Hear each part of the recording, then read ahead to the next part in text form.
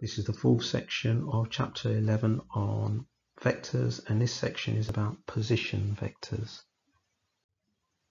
Now let's say I've got a vector that I want to find, a vector going from A to B. And let's say all I've got in either column notation or IJ notation, the vector A. So a vector that takes me from the origin to the point A. So I know what this vector is here. And I've got the vector that takes me from the origin to the point B. So I've got these two vectors here, and I want to work out what the vector AB is. Well, let's think about how I can get from A to B. Well, I can go from A back towards the origin. So I could do this, like that. So that would be the vector negative OA, because I'm going backwards along that route. And then I could go from the origin to B, and that would be this second vector here. That would be the vector OB. So to get from A to B, what I need to do is to do negative OA plus OB. Now we could just swap them around and write this as OB minus OA. So effectively what this is doing is it's giving me this vector here, given that I know the position of A. So the position of A would be given by this vector here. How do you get from the origin to A? Well, this is basically the position of A, or point A. Let's put that as a capital letter. And getting to the point B where we know the position of B. So we know the positions of points A and B. How do we get, or what's a vector that takes me from A to B? So this is why it's called position vectors. I know their position, which is given by this and this. How do we get from one position to another? Example 14, the points A and B in the diagram have coordinates 3, 4, so 3, 4 there, and 11, 2 here, respectively. It's all drawn to scale. Find in terms of I and J, part A, the position vector of A. The position vector of A we write as OA. How do we get from the origin to that point? That's called the position vector of that point. So to get from the origin to that point, we're going to go 3 across and 4 up. That's by the coordinates. In IJ, no quotation, it'd be 3I, 3 across, and 4 up, 4J. Part B, the position vector of B. So how do we get from point the origin to point B? So we write that as OB. So that's 11 across and 2 up. We see that from the coordinate. So that'd be 11I plus 2J. And then part C, the vector AB. Okay, so basically how do we get from A to B? So to get from A to B, we know from what I showed you previously, this would be OB minus OA, or we can sort of do it from scratch and say, right, we're going from A to O. So that's negative OA plus OB. So that's the same as what we said before, OB minus OA. Now we've got both of these. OB is 11I plus 2J. And then we're subtracting A, which is 3I plus 4J. And then that will become 11 minus 3, which is 8I. And then 2 minus 4, which is minus 2J. Now there is another way of doing it. We could say, right, what's the jump between point A and point B? So this is a alternative way of doing this.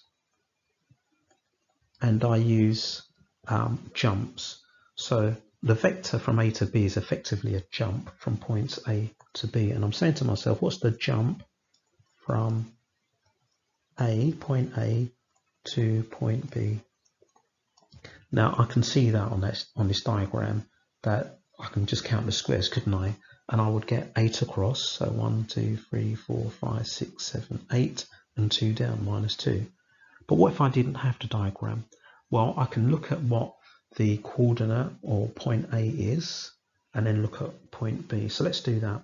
So point A is 3i plus 4j, and point B is 11i plus 2j.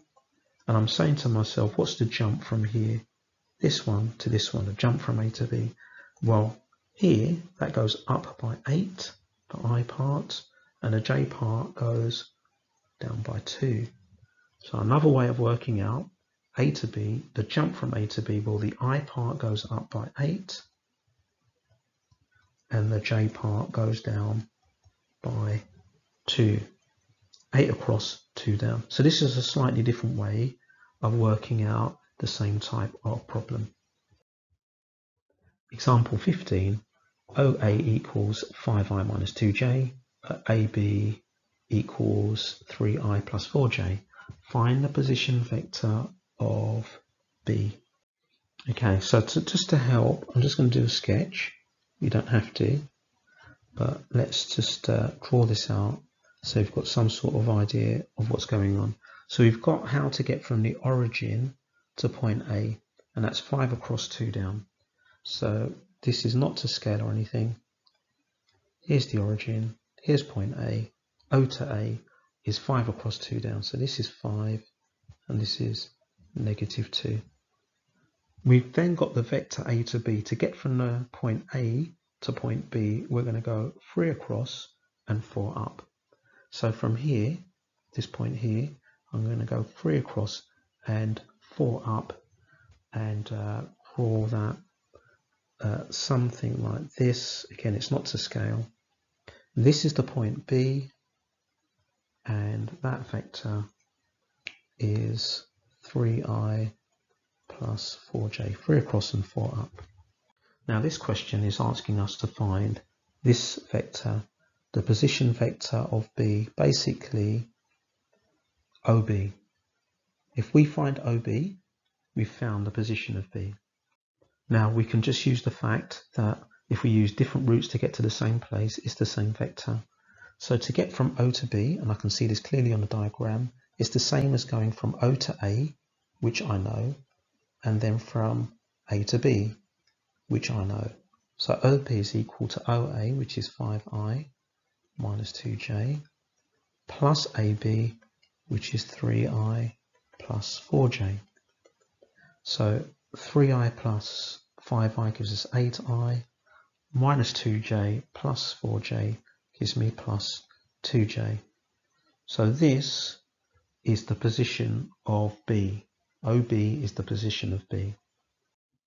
And part B, find the exact value of the modulus, the length of the vector OB in simplified third form. So the length of OB, the modulus of OB, is equal to doing Pythagoras on the 8 and the 2 of this.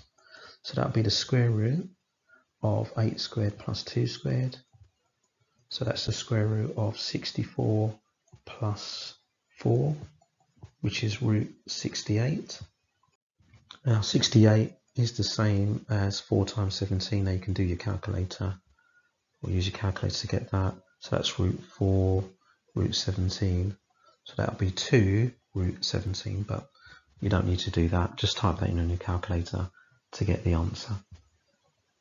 So you should now be able to do exercise 11D on pages 243 to 244 of the textbook.